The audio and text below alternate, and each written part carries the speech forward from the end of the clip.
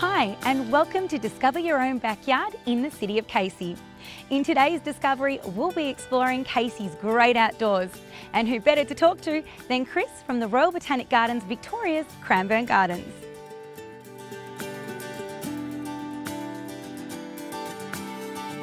So Chris, what can we experience when we come to the gardens?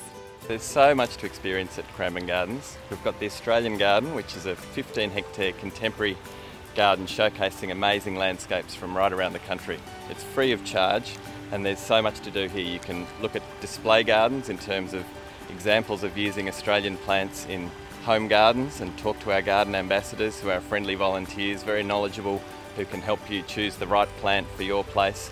Or if you're not wishing to walk through the amazing landscapes, hop on board the People Mover, the Gardens Explorer, and enjoy a highlights tour with our friendly and knowledgeable drivers.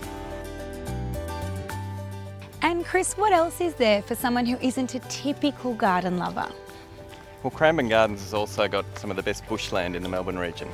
So you can come here and perhaps come across a bandicoot foraging in the undergrowth, or look above and see a wedge-tailed eagle circling above the Trig Point lookout.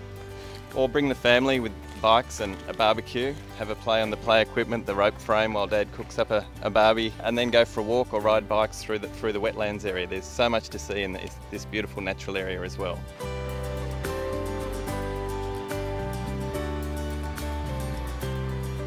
What are some of the other outdoor experiences that people can enjoy in the local area if they want to make a whole weekend of it? Candy, there's so much to do in the outdoors in the City of Casey. There's Botanic Park Berwick, which is another fantastic garden in the region. So you can go there and stroll through beautiful landscapes, fantastic lookouts from the high points. It used to be an old quarry, so you can even look at the ancient history, discover some fossils while you're there. Or go on to the Lysterfield Park, which is really popular. It's got some great tracks for mountain biking, bushwalking. People go there for canoeing and sailing. It's fantastic water sports at Lysterfield Park, as well as picnics. Down on the coastline there's also Tooradin, which is a really popular spot for walking, fishing and boating. If you're adventurous, you could try skydiving, going down to adventure flights with adventure wings at Tooradin Airfield. So there really is so much to do in the City of Casey.